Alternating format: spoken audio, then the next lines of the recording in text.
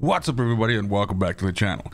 In this video I'm going to share the location of the Oracular Veil, which is a head armor piece item in Dragon's Dogma 2, which can be used by the mage, the sorcerer or the trickster. It's got some pretty decent stats. Let's go. When you look at the map of the desert, the second continent basically, and you have Bokbatal sitting over here, slightly to the northwest you have the Oracle area where you can learn the trickster vocation.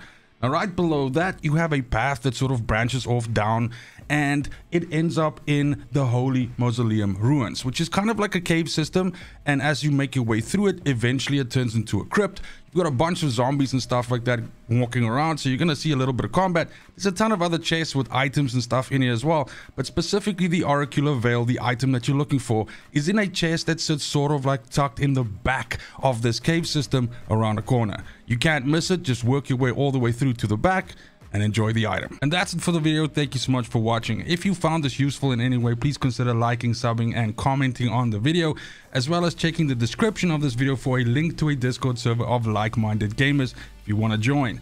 I also stream on Kick every Tuesday, Wednesday and Thursday. Love to see you over there, but as always, it's just super important to me that you have a fantastic morning, afternoon, evening, wherever you are in the world. Till next video, fucking cheers.